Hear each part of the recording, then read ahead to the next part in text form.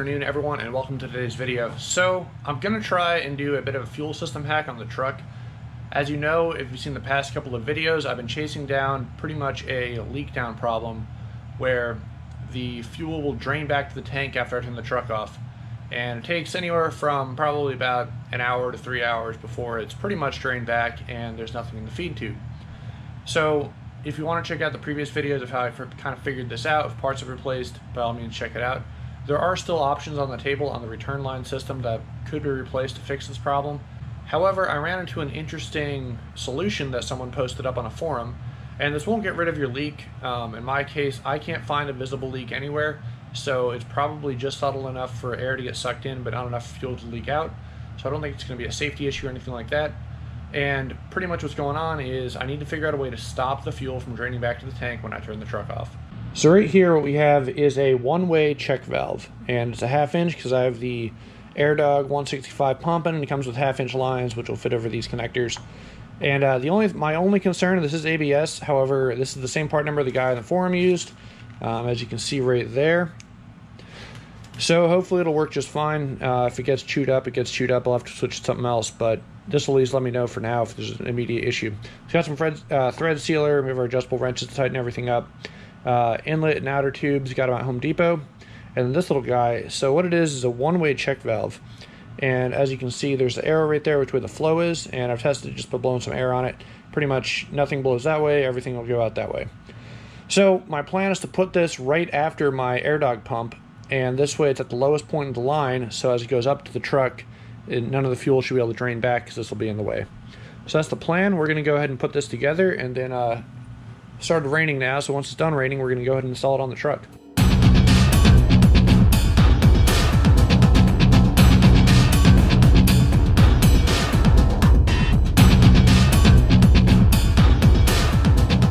As you can see, it's all together. Pretty simple and straightforward. Hopefully this thread sealer does the trick. I wanted to stay away from using Teflon tape or anything like that, just because I don't know how diesel fuel is going to react to it. So hopefully this stuff will be a little bit better. So yeah, guys, let's go ahead and throw it on the truck and see how it works.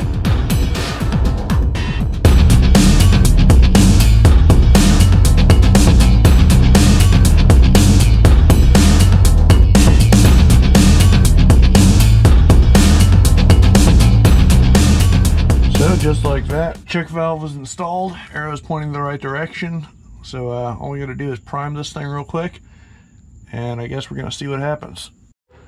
The other side of the fuel line comes out right there, as you can see, runs down pretty much right through there, so we're gonna pick up a little bit of the slack, but that's pretty much all there is to it, so pretty straightforward. Let me go ahead and crack this thing right here, probably at the connector right there, so I can make sure it seals back up, and turn the pump on. For me, all I have to do is turn the key to the backwards position or run, and it's wired to just turn on, so give it a shot. I did have to tighten it up a good turn or two because it was still too loose and it started leaking. However, I think I got it good, and I didn't see any leaks. Just ran the pump for a while, and I went ahead and bled the top side, so I got a couple air bubbles to pop out. So time to go ahead and start it up and see what happens. So obviously this first start is not going to be a direct representation. We're going to have to let it run for a while, make sure there's no more air bubbles, and then I will see what happens.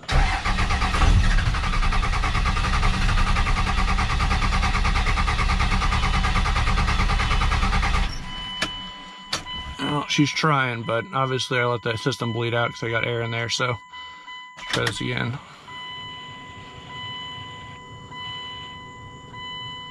Yeah, I also adjusted my fuel pressure, so I have closer to 17 psi now, which should help in terms of running.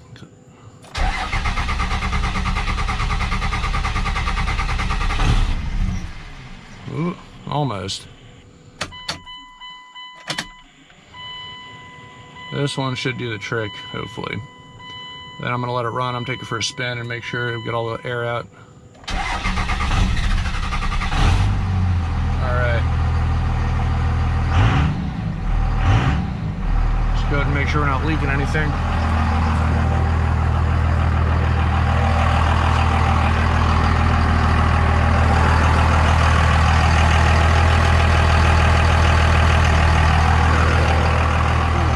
Looking good there.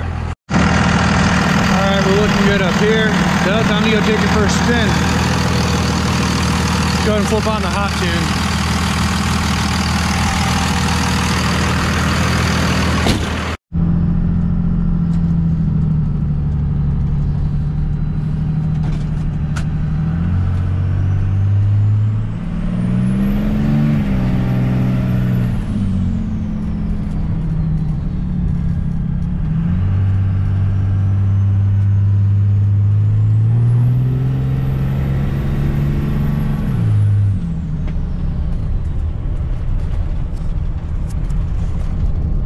feeling pretty good so far, but pretty much the idea is to make sure we rip it a little bit and any air bubbles on the fuel lines that we put in there hopefully go away, and then we can make sure that it's good to go. So we'll do like 1 or 2 more and then we'll be good.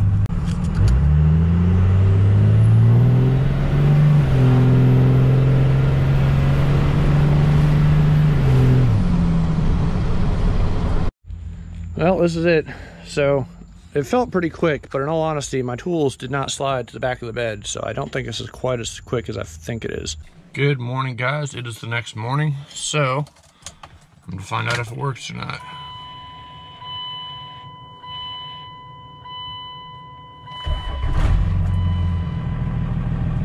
And just like that, holy shit. That was a cold start, guys, and fired right up, no problem. I think that fixed the issue. So there you go, fuel system hack.